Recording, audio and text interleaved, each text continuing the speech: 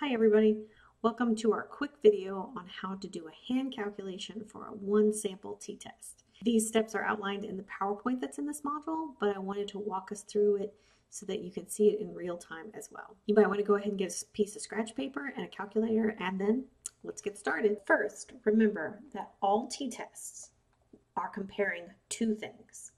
In the case of a one sample t-test, it's comparing a population and a sample.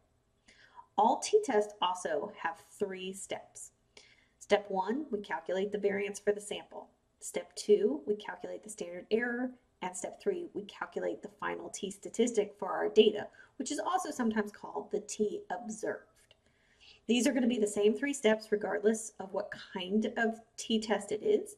And while the formulas may look different depending on the test we're doing, they are all still the same three steps. On the next slide, you can actually see our formulas. Keep in mind, if you are in our course and you have a PowerPoint that's supposed to have formulas in it and you can't see the formulas, all you need to do is download the PowerPoint to your PC and open it as a regular file rather than trying to view it through D2L.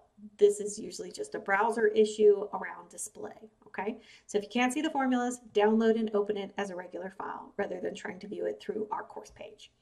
As you can see, these are our three steps, and then these are the three formulas that go with each step. So let's get started with an example. So for your example, let's say you search the literature because, of course, the first step in any research is to read. So you search the background literature and you find that there's another researcher who has reported that the average stress score for college students is 30. You hypothesize that your sample of college students has a significantly different stress score than the population average. That would be like if I decide that the students who are at Kennesaw are going to have a different stress score than other college students. Let's say you take a sample and your sample is going to be of 16 individuals for this example. Now, of course, in real research, you probably would never use only 16 students in a quantitative study. However, this will make the math much easier because, again, this is just an example. So you take your 16 individuals and you administer them the same stress measure that the other researcher used. And when you do that, you find that your sample of students has an average of 33 on that stress score and a sum of squares that is equal to 240. Your question is the sample significantly different than the population?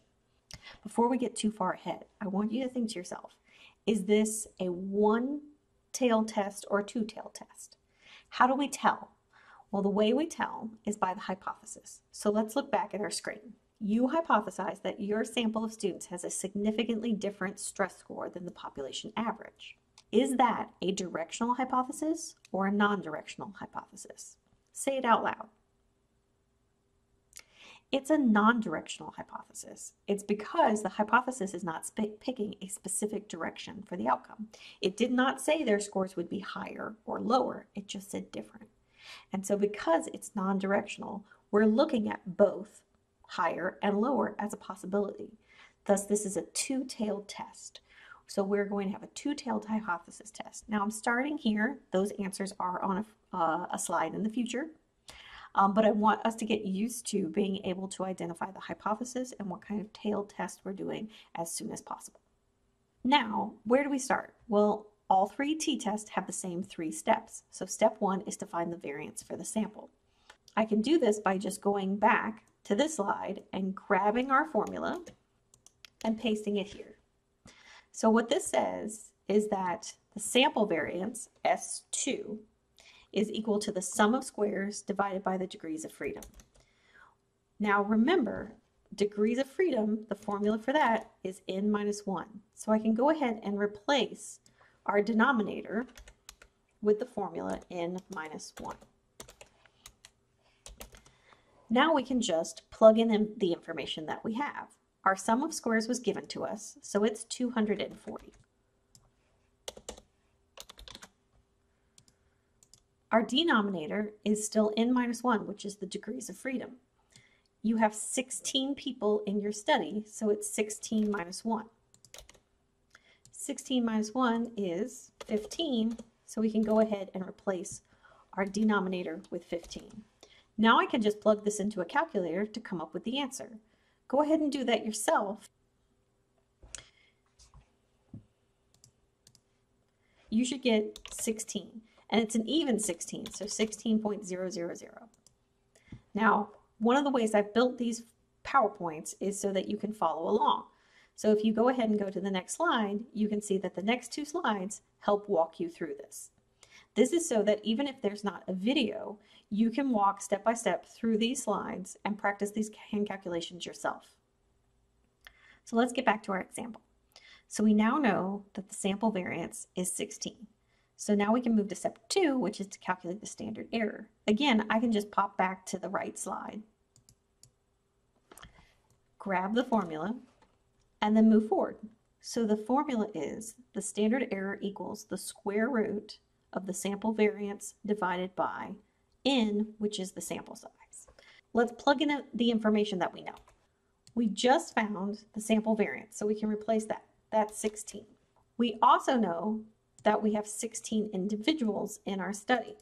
So we can replace the denominator with the number of people in the study, which is also 16. Now, typically, these numbers are not going to be the same number. I've done this because, again, this is just an example. It's a practice problem for you to get used to working with these three formulas, okay?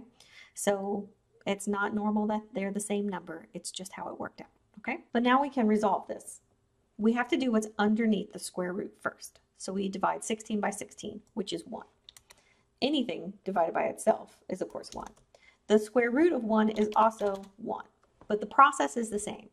You take the sample variance that you just found, you divide it by the number of people in the study. You do that first, and then you take the square root of that number. For this example, again, it's going to be 1.00. Now that we know both the sample variance and the standard error, we can move on to step 3, which is to calculate our t-statistic, which is our t observed for this data set. Again, I go back to this slide and I pull our correct formula and paste it forward. What this formula says is that t equals the sample average minus the population average divided by the standard error. Capital M is a sample average, and mu is a population average. So now we can again plug in the information we know from the paragraph that describes our study. Our sample average is 33. The standard error that we just found is 1.0. So we're left with what is the population average. Well, we were also given that. Remember, the researcher reported that the average stress score for all college students is 30. So we can replace mu with 30. 33 minus 30 is 3. And 3 divided by 1 is 3. So for this example, our t observed is 3.00. However, the question is your sample significantly different than the population? All I know is the t observed. To find out whether or not this is statistically significant, we have one more step, and that's to get the critical value from the t table. So let's go to our course page and grab that. On our course page, you should find a t-chart. I've tried to make this chart as accessible as possible.